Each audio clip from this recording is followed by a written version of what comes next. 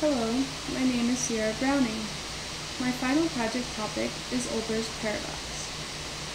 Every night that we look up into the sky, we see stars, as well as darkness surrounding the stars. Because the night sky is overall dark, it contradicts the theory that the universe is infinite and eternal. This is called Olbers' paradox, named after Heinrich Wilhelm Olbers, who was a German astrologer. It also has another popular name called the dark night sky paradox. Pretend that you're looking out at an infinite forest. Every direction that you look, there's another tree trunk that blocks your view of the other trees in the forest. You could turn in every direction and your only view would be of more trees. It wouldn't be possible to see an edge to the forest. This illustrates the contradiction between the infinite universe and our night sky.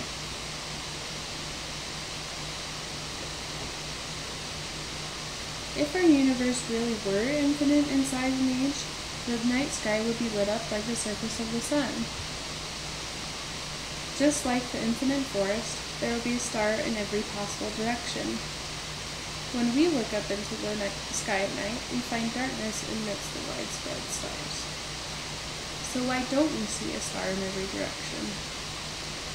There are a couple explanations for why this night sky is dark.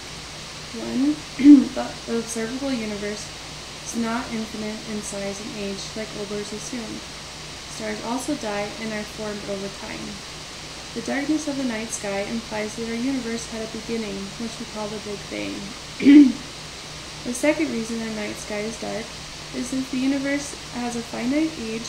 The light from the furthest stars hasn't had time to reach us yet. Not only has the light from the furthest stars not had time to reach us, but stars also redshift as they move away from us.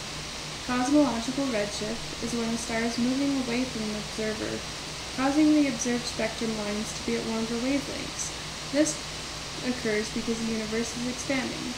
The light from some further stars are redshifted into the microwave wavelengths of the electromagnetic spectrum. This light is not observable with the naked eye, thus a dark night sky.